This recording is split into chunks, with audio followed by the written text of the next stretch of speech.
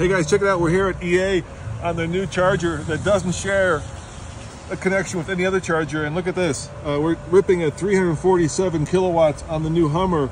The vehicle is requesting 476 amps. It's getting 480 amps. And the voltage is 731 volts because this is an 800 volt system. We just had one of the technicians here turn this panel on to show us kind of the magic behind the scenes. So I gotta say, I am super impressed that we are charging. We started at 355 kilowatts on a truck that's supposed to be able to do only 350. So this is the fastest I've ever seen a vehicle charge at an EA station. So thumbs up. Show the Electrify America with that ID number. Yeah. That ID number over there, that's Electrify America. Yeah, of course. Yeah. Thumbs up. Thumb up.